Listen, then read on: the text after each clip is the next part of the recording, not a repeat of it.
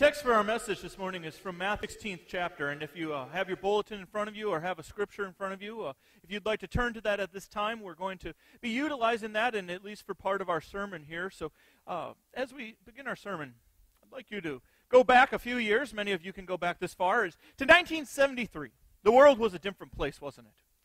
Now, many of you were not necessarily in this place right here, but maybe in different places around the world, or at least around the country. In 1973, it marked the completion of the tallest building in the world at that time.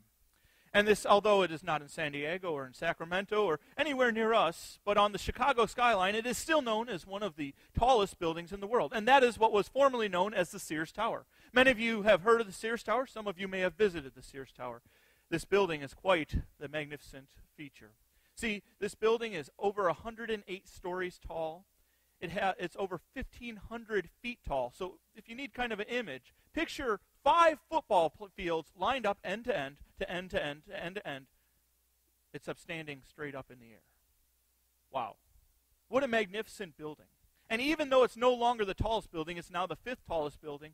The Sears Tower, or now as it's known, the Willis Tower, is one of the tallest buildings. It is a masterpiece of planning, of engineering, of construction. Well, a couple of years ago, Grace Lutheran Church endeavored also to begin a building project. Now, admittedly, it was not quite to the scale of the Sears Tower, but you know that there was something in common you had with the builders of the Sears Tower. And that is, well, 2 things, actually. 1, a firm foundation, and 2, you had a plan. Now, at times, things don't go smoothly even with a plan, but you know that even as you are building, any building you want to stand, you have to have a firm foundation, and you have to have a good plan.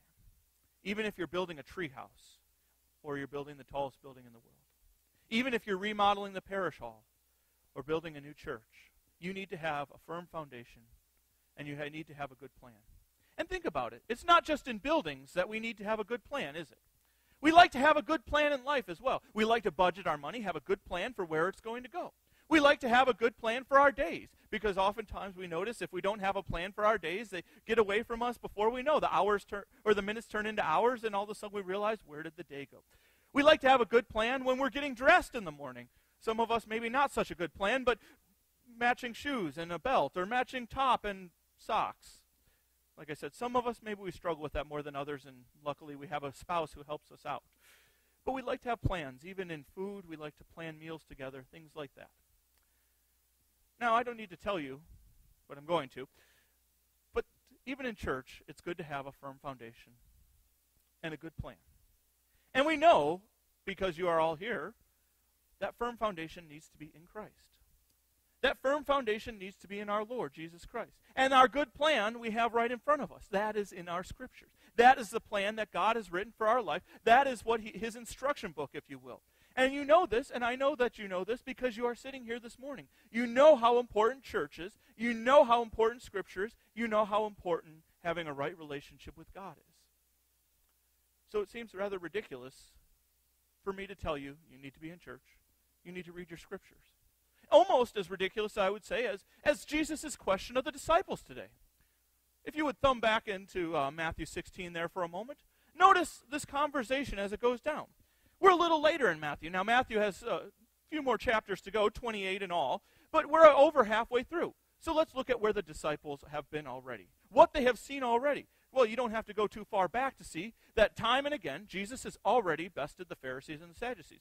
They have already witnessed several miracles of Christ. They've seen him walk on water, feed the 5,000. They've seen him raise the sick, or heal the sick, and even raise the dead at this point.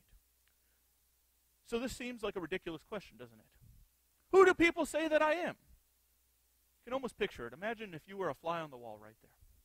You can see the disciples. What? Why is he asking us that?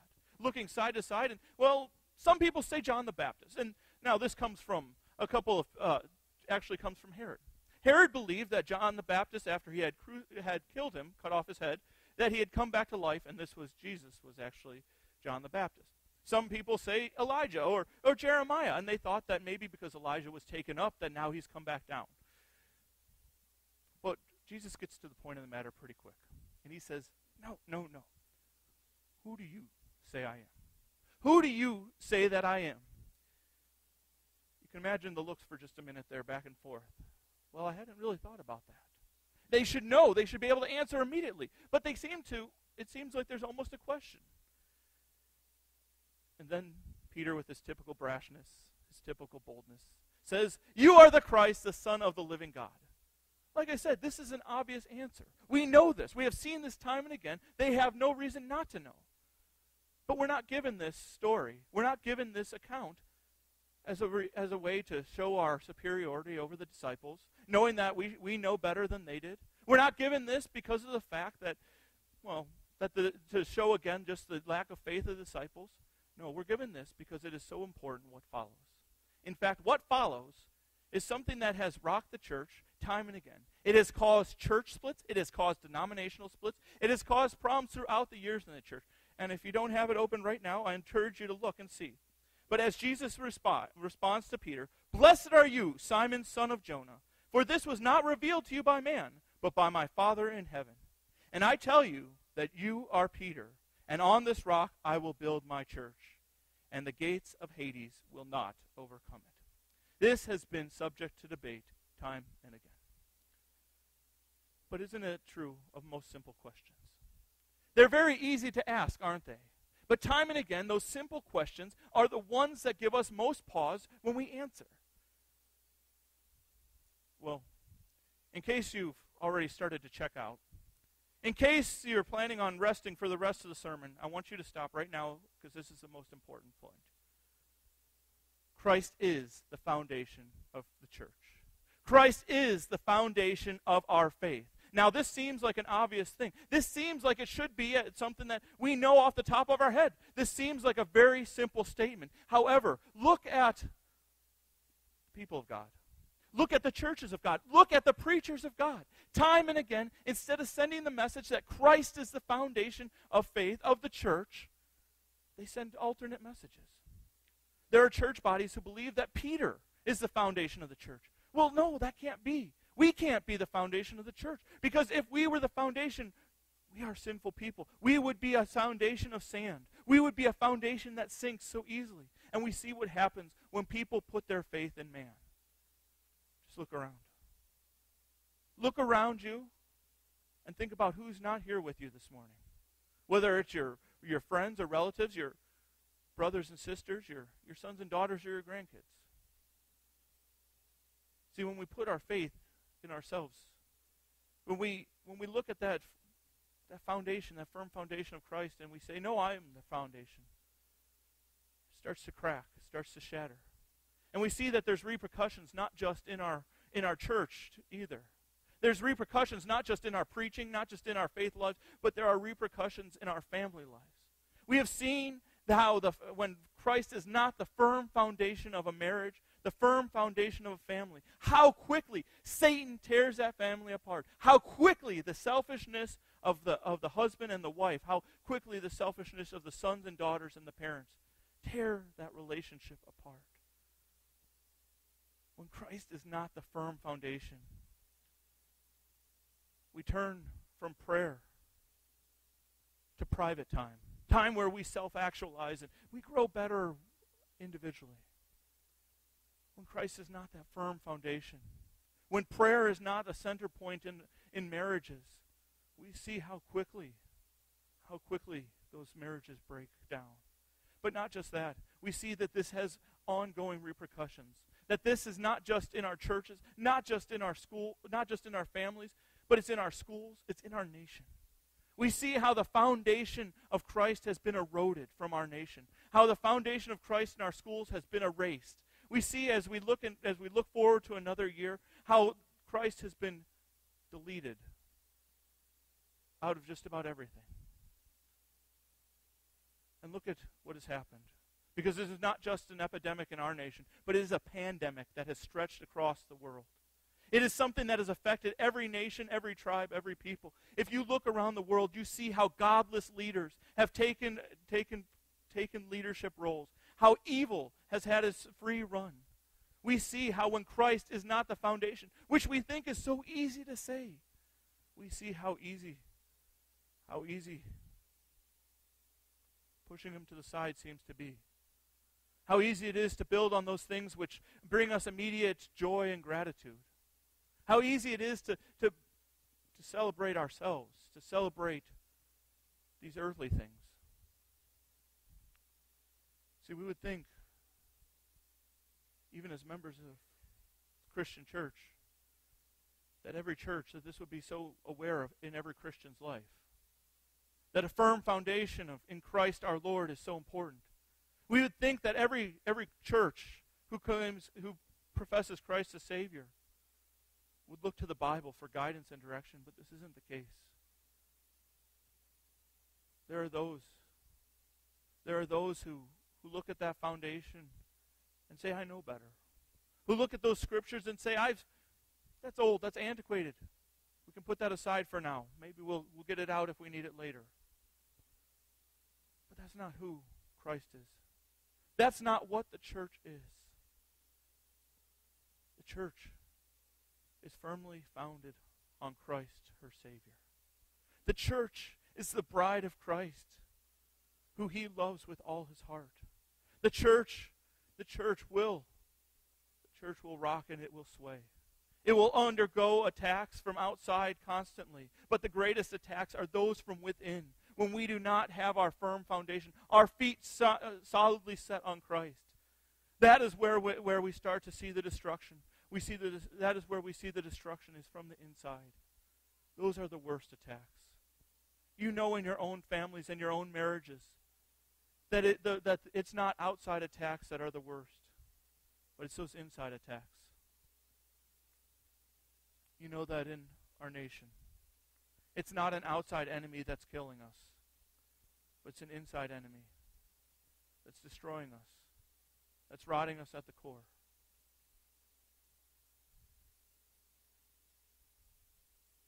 And there's only one foundation that cannot erode.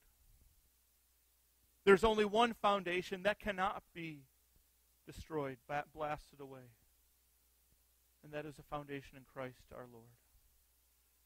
Because our Savior Jesus Christ, He didn't go to Calvary and pay with gold or silver, but with his own precious blood to redeem us. He didn't walk out at the last minute and say it's an easier path this way. No, instead, he said, I will take the hard path. And so he did that so he could declare, it is finished. It is finished. The victory of Satan, those are finished. The victory of death, that is finished. The victory of sin, that is finished. And you notice, what did he say? That when we have a firm foundation in him, that we will drive that sinful nature, that evil, back to the very gates of hell. That with the power of Christ, we need not be afraid. With the power of Christ, we need not fear. We need not hide out. But we have a power that is greater. We have the God who is holier. We have the God who is the one true God, who has defeated sin, death, and the devil, who has done so with his own body and blood for each one of us.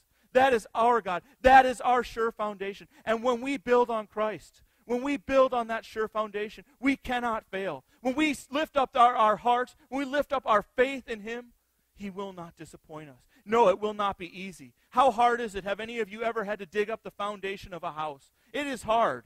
But we have these foundations we have to destroy.